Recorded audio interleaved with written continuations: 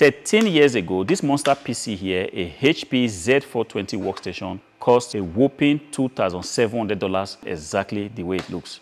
Fast forward to today, 2024, you can pretty much get this machine, depending on the configuration though, about 250 euros, $300, $250 on eBay, easy, depending on the configuration. This particular one here has 32 gigabytes of RAM. It has got a 1 terabyte of HDD. This was in the time where the HDD was pretty much trendy, but right now, today, this is not the case. SSD is the way to go, and this machine, we're definitely going to open it up and see what's inside, see how beautiful it was built. And this is one machine that still can stand the test of time today. It's got a whopping 600 watts power supply. This is actually adequate enough for whatever you want to do with this machine. I'm not showing a quadro graphic card here. This power supply here is adequately prepared to handle it. It was one of the machines that were made with one thing in mind, which is upgradeability. Fast forward to today, is getting more and more difficult to get machines that are built for the future. This particular machine here, just built for the future in my opinion. You see, you can almost certainly upgrade every part of this machine. You can upgrade the processor, you can upgrade the hard drive,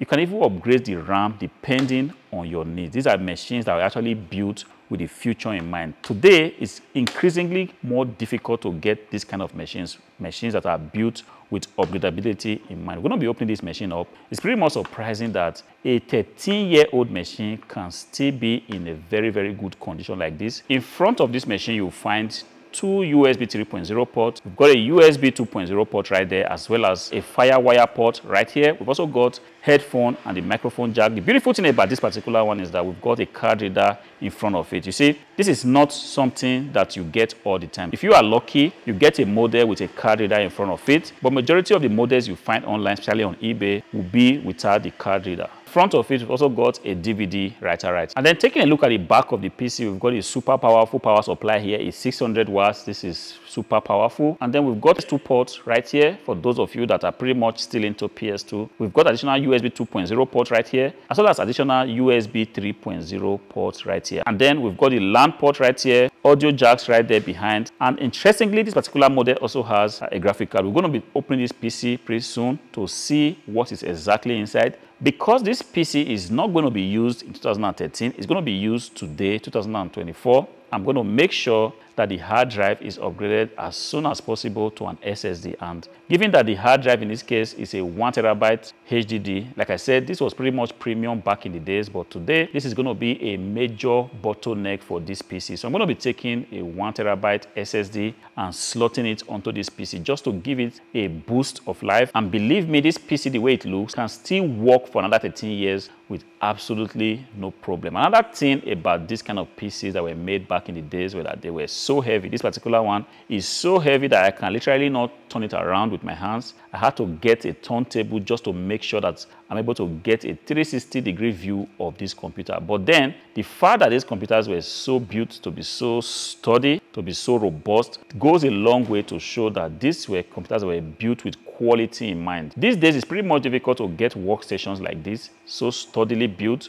with solid materials. You get workstations like this with better configurations, but then when you try to raise it up, they look so lightweight that you can easily tell that those that were made back in the days were built with more quality materials. And behind it also, we've got an additional FireWire port right here. I'm just going to grab this monster PC now and try to flip it over. In this way, we are able to see what exactly we are up against. To open it, all you simply have to do is to raise this lever here. This is typical of the HP PCs, and take it out like that. Wow, this thing is massive. If you look at it, it's all dusted out. Perhaps it has been in operation for a very, very long time. Like I said, there's a graphic card right there. It's an NVIDIA Quadro K2200 graphic card. Not bad. It's got two display ports behind, as well as a DVI port right here. So the first thing I have to do is just to make sure that I clean this PC. There's a lot of dusty lying inside. This is the first thing I pretty much want to do each time I open a PC like this.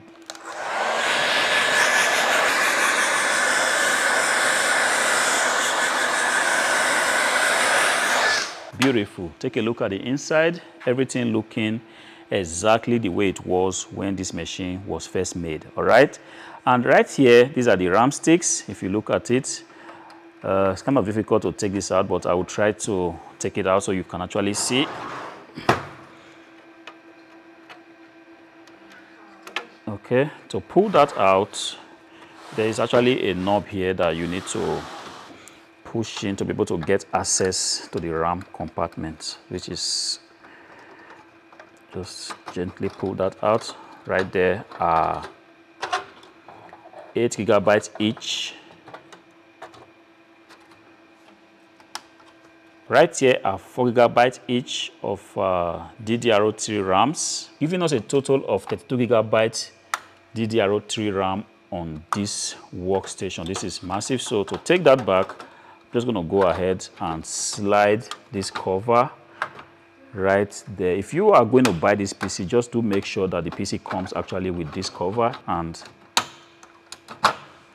so that goes right there. And on the other side, there's also a cover here that actually covers the RAM stick. So if you want to really give this PC a thorough clean, you definitely have to take out this cover right here to be able to get access to the inside of the PC. But the way it looks, the PC looks surprisingly clean, and there's really no need for me to begin to do any deep clean inside this PC. Okay, this PC comes with a 1 TB of HDD. That's it. It's a Western Digital 7200 RPM Western Digital 1 TB HDD drive. This is beautiful. Like I said, long time ago, this was pretty much the way to go, but today the SSDs are becoming increasingly cheaper by the day. If you have this kind of workstation, I see no reason why you should still continue to run a HDD on this machine. The beautiful thing is that on this particular PC, we've got an extra adapter. This is something that is kind of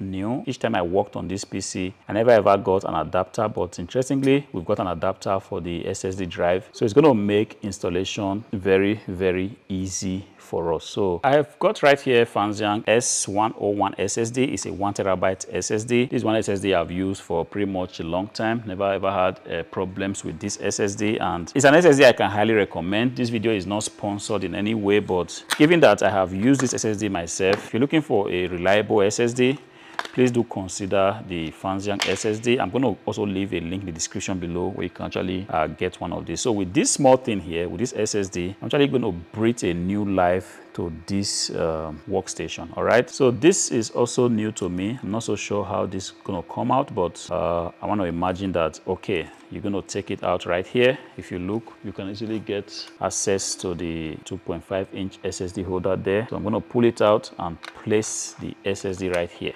Okay,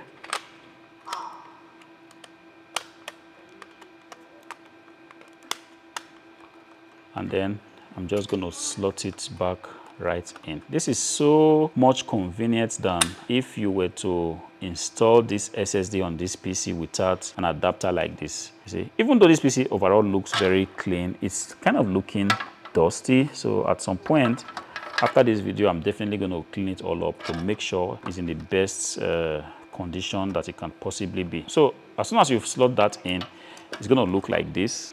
And in this case, I can actually place it back to where it should be, which is, and then go ahead to put in my SATA as well as the power cable. The beautiful thing about this PC is that it's also got an additional compartment for another hard drive, a 3.5-inch hard drive. If you decide to still slot in a hard drive here, you will still have a possibility to do so. This is just beautiful. Although most of the workstations that you tend to find right now in the market will definitely give you an opportunity for an NVMe SSD. An example would be the HP Z420 workstation. This gives you additional NVMe slot for you to be able to install an NVMe SSD right there. You have the possibility to upgrade the graphic card. If you want to turn this to a gaming PC, there are varieties of graphic cards that you can actually slap in here, because first of all, you've got the additional 6-pin plugs right there, and then the power supply is pretty much robust, as well as you also have a lot of space to play around with your graphic card. See, this is a beautiful PC. It doesn't matter, we are in 2024 right now, but this PC is a PC that can still very much stand the test of time. It's interesting to know that a long time ago, this was a very, very expensive PC. But luckily for us, the used market is making it very possible for us to actually get a lot of used and decent hardwares